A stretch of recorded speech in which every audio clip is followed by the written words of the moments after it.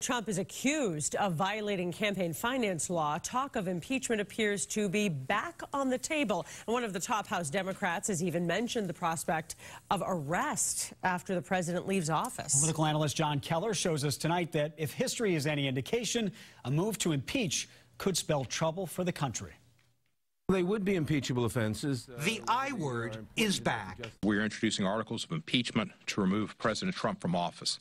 It was bandied about by a handful of Democrats and a few anti-Trump activists a year ago, until Democratic leaders put a lid on it for fear of voter backlash in the midterms. But now that the president has been all but named a co-conspirator in alleged campaign fraud, the gloves are off. They were committed in the service of fraudulently obtaining the office. That would be that would be an impeachable offense.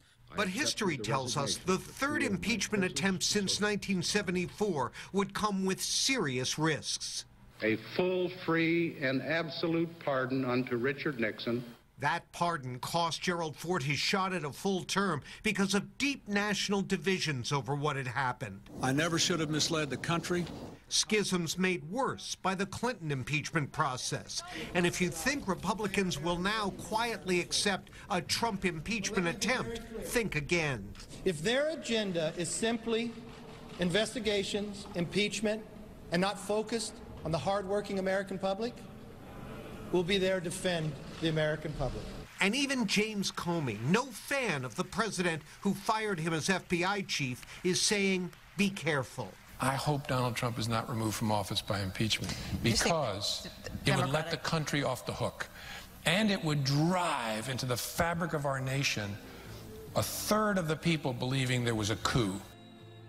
And I don't know that we want that. I would suggest maybe we don't. It is DOJ policy that a sitting president cannot be indicted. Yeah, impeachment is really the only way to remove a president who is accused of criminal activity. So why would you not use it if there's evidence of a crime? The founders gave that tool to us for a reason. I agree with you, but why would you not use it?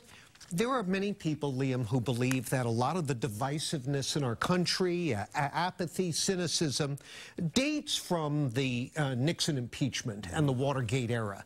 You know, you're talking about something 44 years ago, and it's still having toxic effects. I would just say to people, keep that in mind before you start clamoring for impeachment tomorrow. And we have to wait to see what Mueller says. Exactly. Let's see some more facts. John Keller, thank you very much. Paula, over to you.